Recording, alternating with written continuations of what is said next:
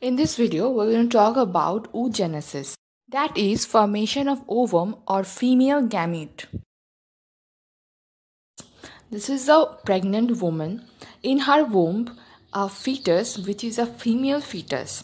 Oogenesis starts in the ovary of the fetus when it is in the womb of the mother.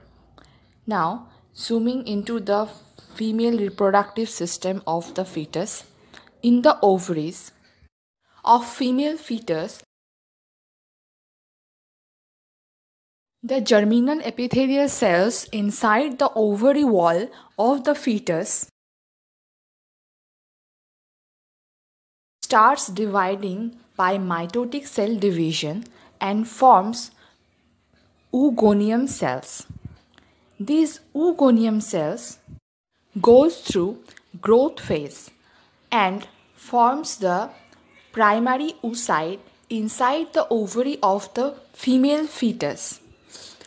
Now, when the primary oocyte goes through meiosis 1, it gets arrested in prophase 1 of meiotic cell division 1, and this stops here until the female fetus borns and becomes a mature woman and comes to the puberty.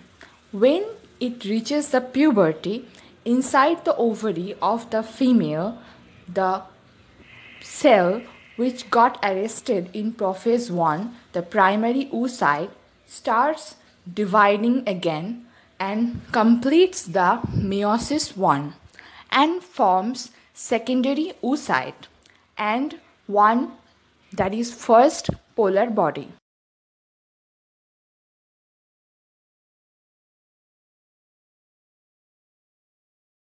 Now, the secondary oocyte goes through meiotic 2 cell division.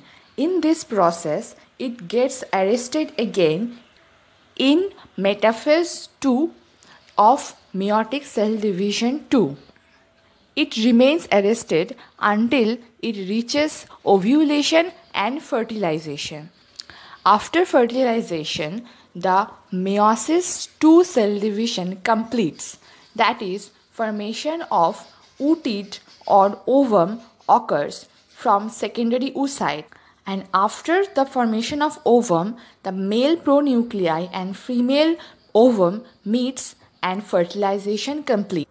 In the other hand, the first polar body produces 2 more polar bodies, and secondary oocyte also produces another secondary polar body. That is, total 3 polar bodies are produced. From germinal epithelial cell to oogonium formation is called multiplication phase. From oogonium to primary oocyte, growth phase. And from primary oocyte to ovum formation process is maturation process.